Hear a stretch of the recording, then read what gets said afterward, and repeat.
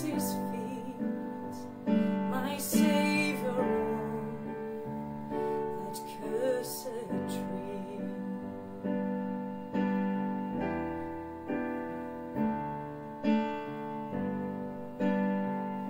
His body bound and drenched in tears, they lay him down in Joseph's tomb, the entrance sealed by a heavy stone. Messiah still and all alone.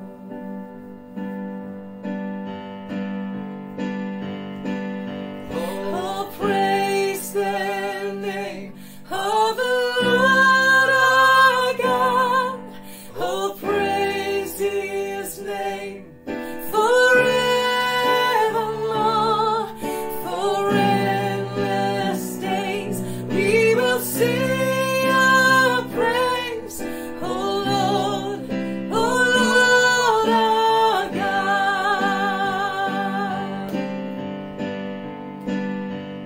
And on the third, at break of dawn, the Son of Heaven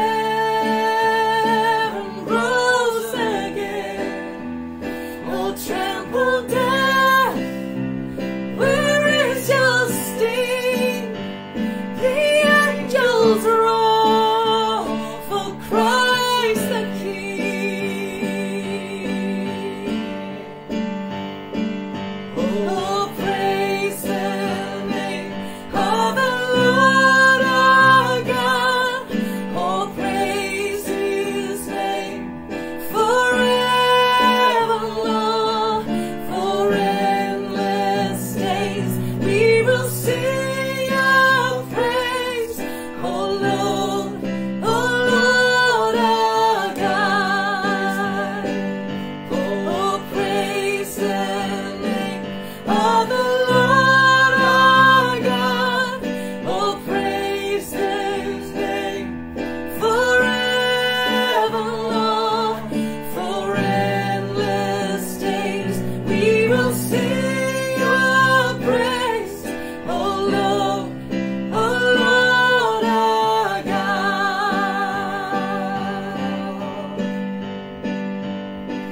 Shall we turn in groves of white? The blazing sun shall pierce the night, and I will rise among the saints, my gaze transfixed on Jesus' face.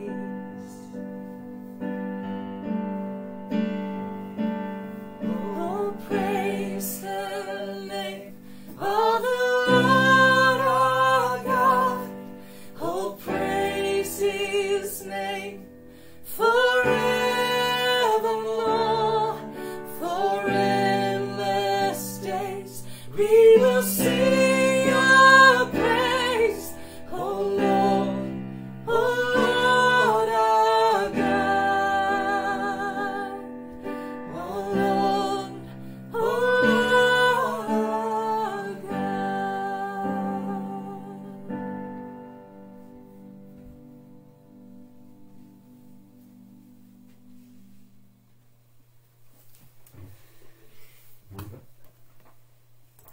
Well, good morning, everyone. Good morning. Happy Easter to you all. It's lovely to be able to gather together this morning on Easter Day and to celebrate this great day. It's a strange old time, isn't it? You know, we've got the signs of new life all around, the spring breaking forth, and lambs in the field just out here, which is lovely. And yet all the uncertainty and the things that are going on in our world as well. It's certainly an Easter I think we'll never forget. But I think, as the Queen said in her Easter address, you know, we need Easter as much as ever at a time like this, don't we? And the good news that Easter brings of new life and new hope, and redemption and joy for all.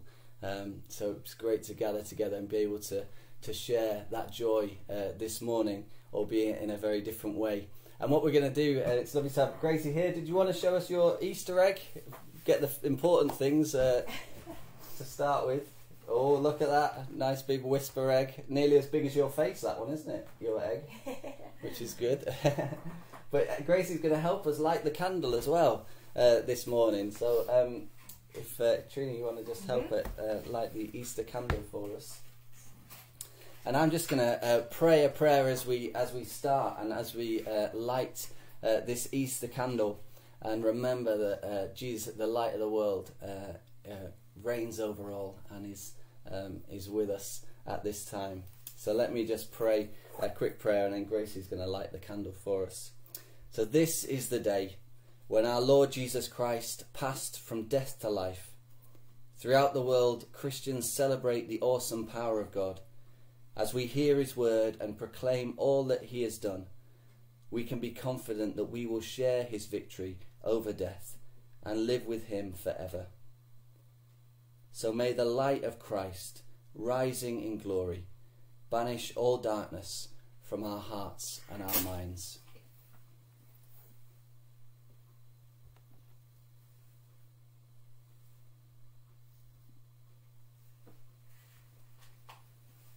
Amen. Thank you, Gracie. And we're going to say this Easter acclamation, which will come possibly at different points in the service, if I can remember to press it. So, Alleluia, Christ is risen. He is risen indeed. Alleluia. So, shall we sing our opening hymn? And what else could we sing but Thine Be the Glory to start with? So, here we go.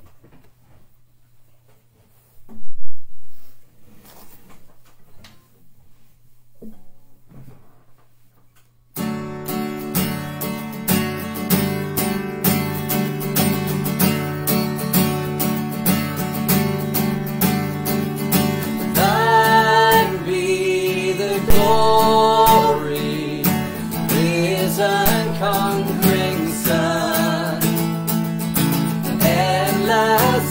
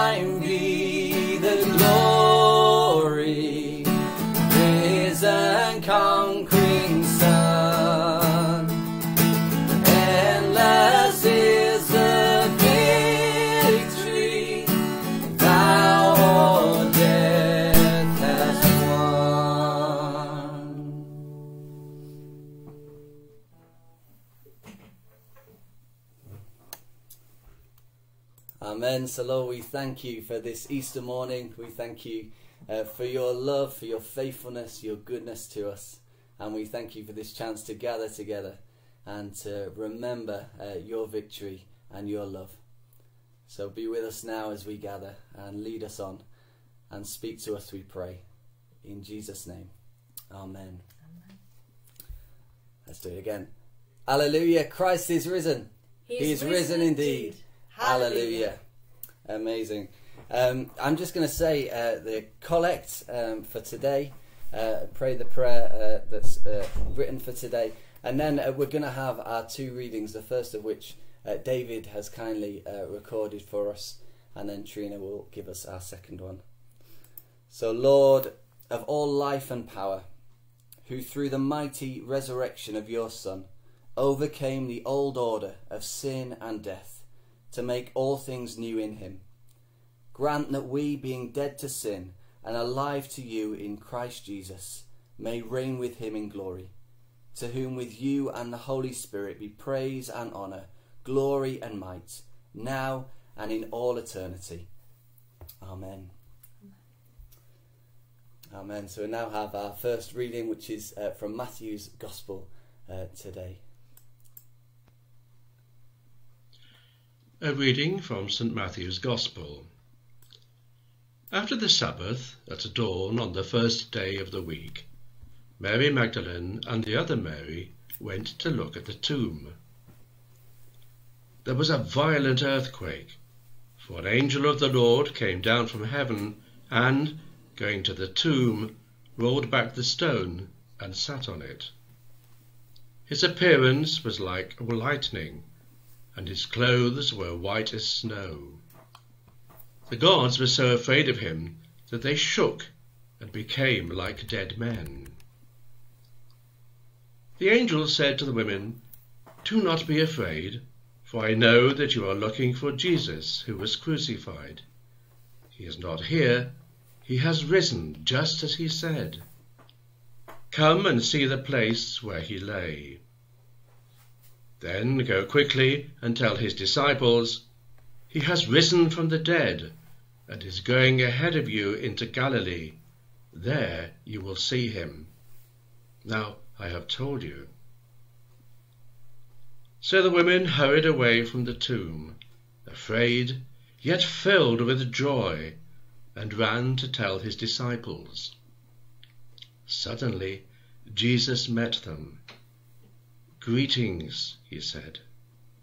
They came to him, clasped his feet, and worshipped him. Then Jesus said to them, "Do not be afraid. Go and tell my brothers to go to Galilee. There they will see me."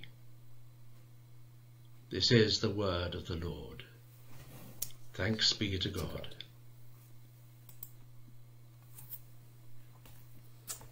And the second reading is from Acts 10, verse 34 to 43. Then Peter began to speak.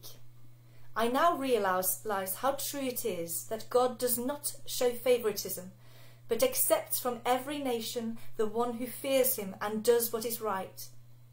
You know the message God sent to the people of Israel, announcing the good news of peace through Jesus Christ, who is Lord of all.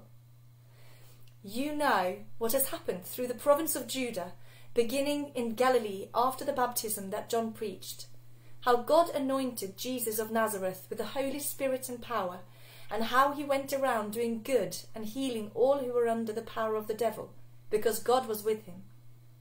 We are witnesses of everything he did in the country of the Jews and in Jerusalem. They killed him by hanging him on a cross, but God raised him from the dead on the third day and caused him to be seen. He was not seen by every people, but by witnesses whom God had already chosen, by us who ate and drank with him after he rose from the dead. He commanded us to preach to the people and testify that he is the one whom God appointed as judge of the living and the dead. All the prophets testify about him, that everyone who believes in him receives forgiveness of sins through his name." Amen. Great. Well, I don't know if you've ever had a day of real mixed emotions. Sometimes it can be when a baby is born. There's lots of thinking back to when our two were born. Lots of mixed emotions on a day like that. Sometimes a wedding day. There's lots of mixed emotions that can come there. That nervous anticipation and excitement mixed a little bit perhaps with a little sense of fear or dread. That was a joke. It's not really dread. No, there was no dread. But a little hint, a few nerves and tingles of nerves, aren't there? And mixed emotions on big days like that. And on a day like today, on this Easter day, there may be many of us have a sense of mixed emotions as well. We've got the joys of this wonderful celebration. We've got the signs of spring, the sunshine around us. And yet we're living, aren't we, with this sense of uncertainty at this time. As we wade our way through this pandemic together, our usual routines and celebrations have been halted. Our friends and our families are at a distance. Our fears and anxieties are perhaps heightened. We might be feeling, in the midst of the celebration and the joy, slightly at a loss. These days, Easter is often a triumphant day for Christians, isn't it? We sing our triumphant songs, we shout our loud alleluias, and quite rightly too. But that first Easter day was a very different kind of day. It was a day of mixed emotions, of confusion and bewilderment, a day of joy, but also a day of fears as well. And if this Easter is a little bit different to usual, then perhaps it's a little more like that first Easter day was for those first disciples of Jesus. You've got to feel a little bit for the disciples, haven't you? They've had a heart-wrenching week. They've watched their master, their friend, the one that they put their hopes in, be arrested, tried, humiliated, and then killed. Some of them had denied Jesus. Most of them had abandoned him. In fact, it was only the women really who had stood by him to the end.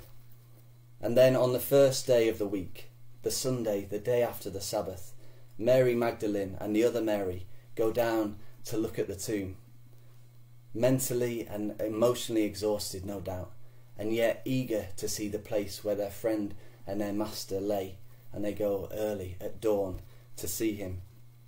But when they arrive out of the blue, they meet this angel who tells them the strange news that Jesus isn't there, that he has risen just as he said he would. Then the two Marys, they go and see the place where Jesus was laid, now empty, and they hurry back to the disciples to tell them the news. And they go with that strange mix of emotion, afraid and yet full of joy, we're told. But on their way, before they reach the disciples, Jesus meets them, and in their fear and their wonder, they come to him, clasp his feet and worship. What a day for them and for the others as they hear the news. Excitement, wonder, fear and joy all mixed together. And as time went on, of course, as things started to sink in for the disciples, they begin to grow in confidence and boldness and hope. That's what we see in our second reading from Acts today. By that time, Peter and the other disciples had really begun to understand the amazing thing that had happened. And empowered by the Spirit, they'd started to go out and boldly tell anyone they could about the good news of what Jesus had done. We are witnesses, Peter says, of everything Jesus did in the country of the Jews in Jerusalem. We're witnesses that they killed him by hanging him on the cross. But we're also witnesses that God amazingly, miraculously, victoriously raised him up from the dead on the third day and caused him to be seen. Jesus is alive. That was their message everywhere they went from that point on. And for me, that's one of the most convincing proofs that this astounding resurrection really did happen. These disciples go from being terrified, crippled with fear and huddled together in a room, to boldly going out and proclaiming the good news that Jesus was alive, that they'd seen him and met with him. And as we see from what happened to them for sharing this message, they had nothing to gain from making up a story like this. And in fact, they had everything to lose. But they'd witnessed it. Jesus was alive. And through him, there was, as Peter declared, forgiveness of sins for everyone who believes. You know, Peter in Acts, after the news has sunk in, was filled with confidence and hope. But on the day it happened, it was a very different picture. It was a day of mixed emotions, a day of joy, but also a day of fears. And the same may be true for us today as well. And yet, though things around us may seem uncertain, though the times may still seem unsure in many ways, the truth of what happened that first Easter day still stands secure. A new light has dawned. New life has come. Jesus is alive. And with his resurrection comes the assurance that death has been conquered and our sins have been covered.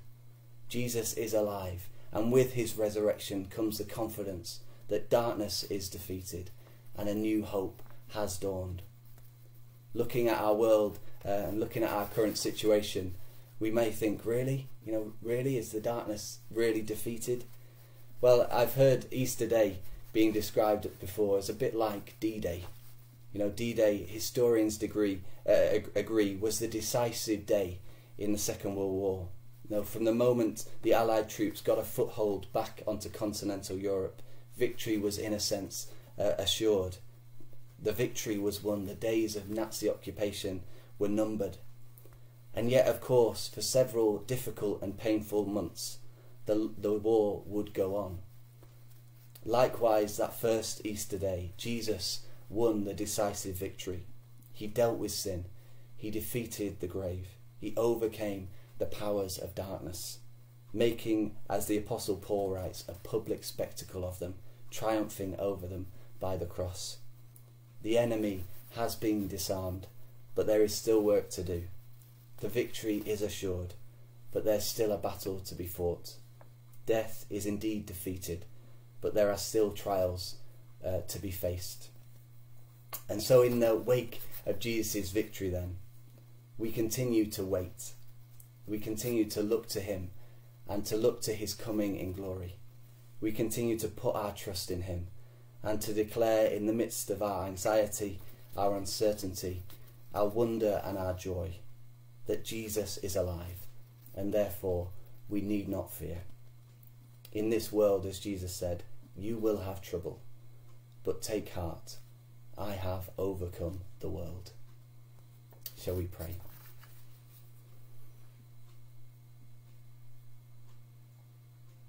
Lord God, we thank you for the promise and the hope and the confidence we have because of Easter, because Jesus conquered the grave, because you raised him up by the power of your Spirit to new life, that we might be forgiven and set free and our hope might be restored. So Lord, we rejoice in Jesus' victory. We rejoice in his sacrifice of love for us. But we rejoice that his death was not the end, that you brought him out into newness of life. And Lord, we thank you for the promise that brings us, the confidence that brings us today. That even in the midst of the ongoing struggles, the ongoing battle, Lord, we can have confidence that Jesus is victorious, that Jesus has won, and that one day you will make all things new. One day every tear will be wiped away. One day there will be no more mourning, death or pain, for the old order of things will pass away. So Lord, we look to Jesus this morning. We fix our eyes on him, the risen Lord and Saviour. Fill us with hope and joy and peace, we pray. In Jesus' name, amen. Amen. So as we respond to that amazing Easter message, as we reflect on it again today, and as we remember those words that Peter said at the end of that reading from Acts, that anyone who believes in the name of Jesus will find forgiveness of sins, I thought it'd be great for us to just affirm our faith together today in the Father, the Son and the Holy Spirit. So the words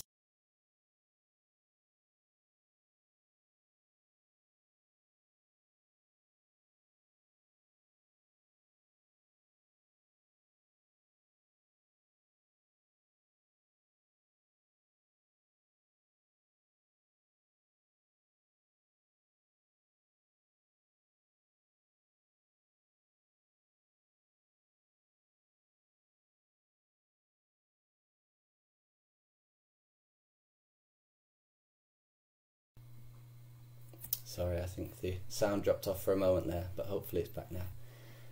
So let's affirm our faith together with these words. Do you believe and trust in God the Father, source of all being and life, the one for whom we exist? We believe and trust in him. Do you believe and trust in God the Son, who took our human nature, died for us and rose again? We believe and trust in him. Do you believe and trust in God the Holy Spirit, who gives life to the people of God and makes Christ known in the world? We believe and trust in him. This is the faith of the Church. This is our faith. We believe and trust in one God, Father, Son and Holy Spirit. Amen. Amen. So as we continue to respond, we're going to sing In Christ Alone, My Hope is Found. So let's sing this together. And just a reminder, even though we're in our own homes, do join in with us if you can. Sing it loud. Sing it loud and proud.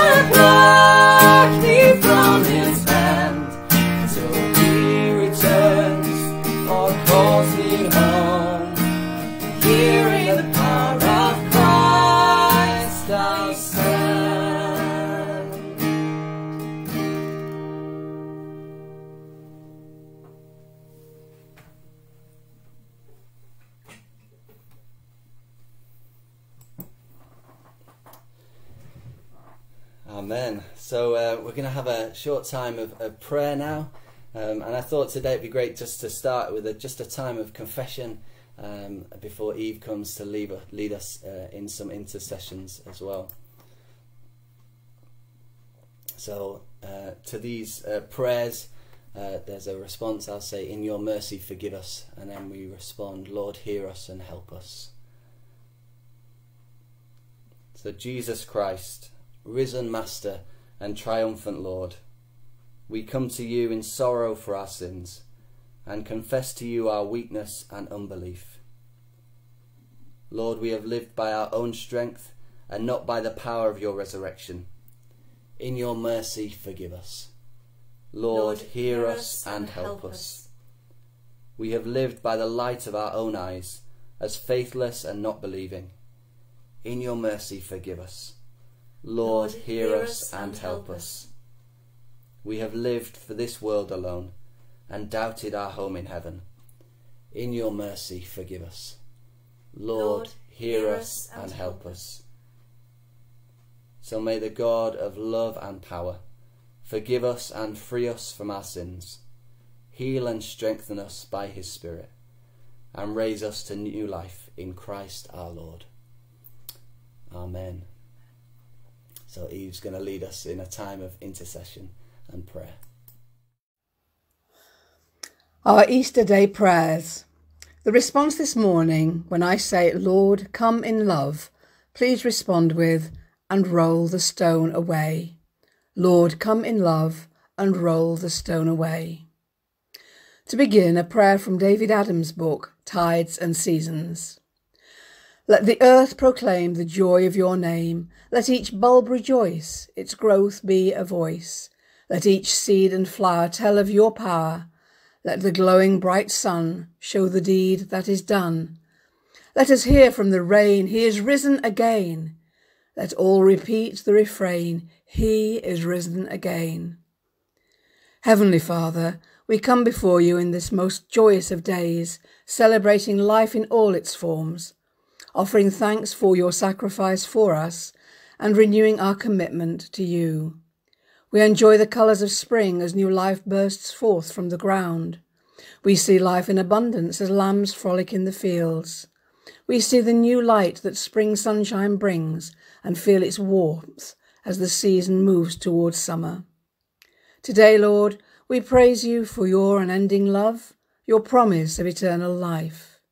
We thank you for the blessings you pour out for us, and we offer our prayers and petitions in faith and hope, the hope that Jesus' resurrection has given for all who follow you. Lord, come in love and roll the stone away. Yet, Lord, this Easter celebration is unlike any other we have known. All around us there is fear of the coronavirus that is taking lives and changing not only our country but all the world. We bring before you those already suffering the effects of the virus, but also those for whom self-isolation is becoming increasingly difficult. We pray for those who find the loneliness hard to bear, those who are anxious and afraid for the immediate future, those for whom finance is yet another hardship in these testing times. Lord, come in love and roll the stone away. We pray for your church, giving thanks that through the wonders of technology, many can still come together virtually to share your word, sing your praises, and feel the comfort of our church family. We pray for those who do not have the facility to join in this way, that they may find a way to worship you in the words of the Bible, familiar prayers, and much-loved hymns. Lord, come in love and roll the stone away. And we pray for the world. We pray for your protection over the whole world, especially in those countries where medical help is unavailable or primitive. We pray too for all who are tending the sick in hospitals, in care homes, and in their own homes. Give them protection and strength at this difficult time. May the light of your love penetrate the darkest of places. Lord, come in love and roll the stone away.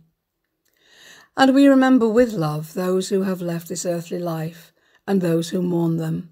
We pray especially for those who have died as a result of the virus and for families unable to share those final precious hours.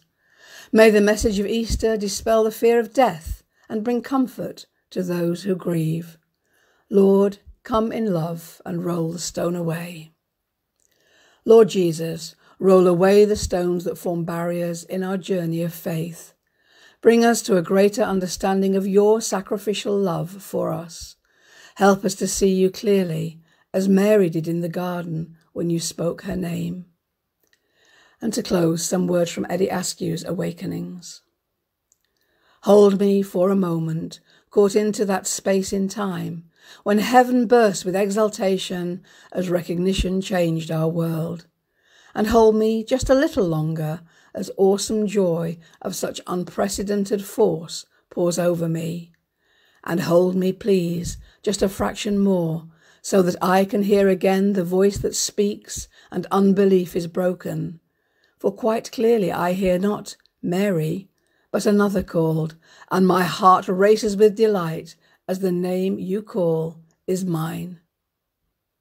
Merciful Father, accept these prayers for the sake of your Son, our Saviour, Jesus Christ. Amen.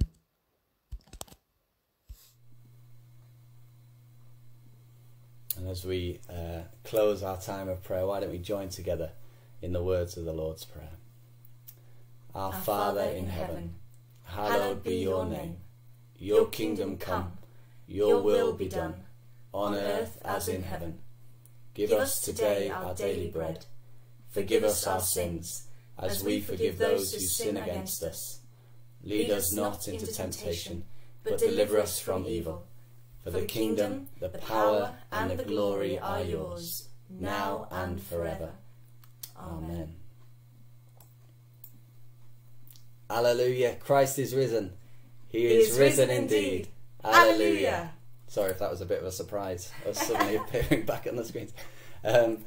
Lovely. Well, we're going to sing our final song today. There is a Redeemer, a great song that just reminds us of how amazing our God is, and that God is still at work through his Spirit here on earth, in us and through us, and in our world. So we'll sing that, and of course we'll have a blessing and a final prayer as well after that.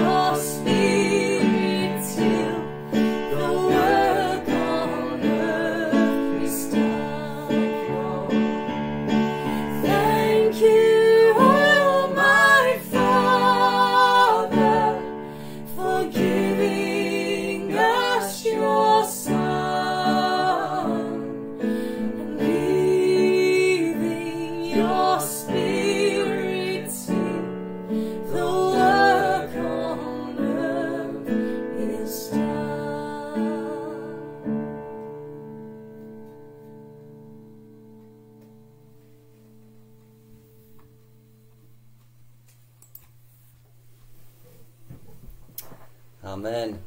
Well, just before we have a final prayer of blessing, just to say we've got some family Easter packs in the church porch today. So if you've got a family, then do go and grab one of those, some activities and some treats in there as well. So do grab one of those today if you'd like to. The food bank is still taking donations in the church porch as well. So if that's something you're able to contribute to in the coming days, then please do feel free to. And I just wanted to mention too that there's a spring harvest it's a Christian festival that usually meets in the Easter holidays in Skegness at Butlins, but because of the current situations, they've moved everything online. But it's actually free for anyone to tune into. So it's this coming week from tomorrow to Friday, and I will put the link up. It's springharvest.org. If you go to that, you'll find it. But I'll put the link up as well onto Facebook and through email. And if that's something that would be encouraging for you this week, there's stuff for all ages. But it'd be a great. It's a great that they're offering it out for free to anyone who'd appreciate that this week. And just to say as well, we'll have a service next Sunday, but we'll put some info out about that next during the week as well. So hopefully you'll be able to join us next Sunday as well. But it's been great to gather together. Hope you all have a lovely Easter day and know God's peace, God's blessing, and God's joy with you today, wherever you are. And that you know God's Spirit with you.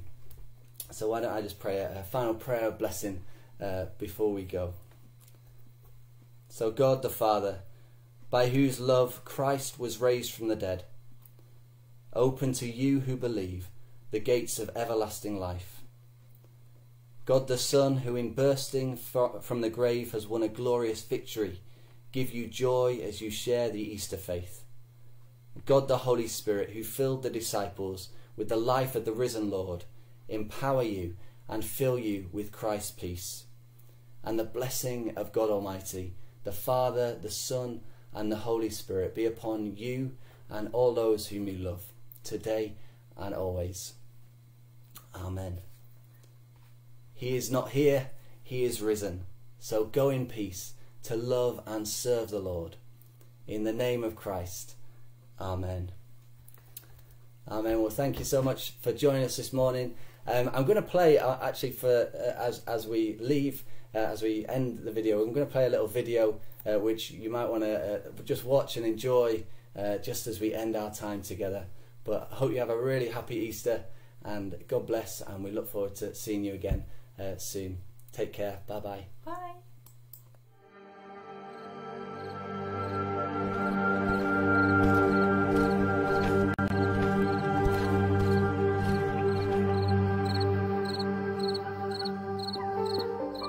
It's finished. It's over. There's more of them than us, and they look a lot bigger.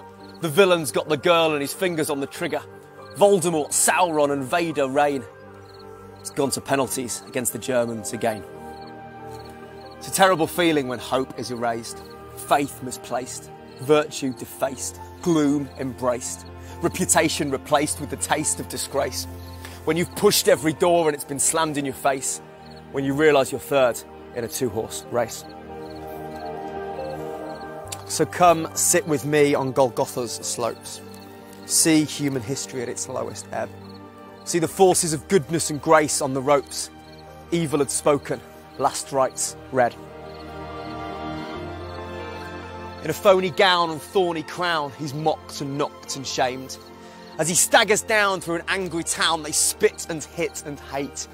Hands that forged galaxies and flung starry trails are pierced and punctured by merciless nails. His body succumbing to brutal infliction. These are the horrors of crucifixion. And as dice are tossed, hope is lost. Desolate disciples count the cost. King of the Jews, his headrest embossed. A criminal's killing on Calvary's cross. And as last words cut through foul-smelling air, the whole of the cosmos cries out in despair. It is finished. It's over.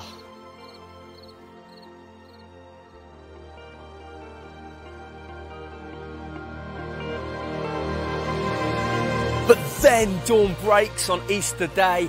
Darkness quakes as shadows give way to the light.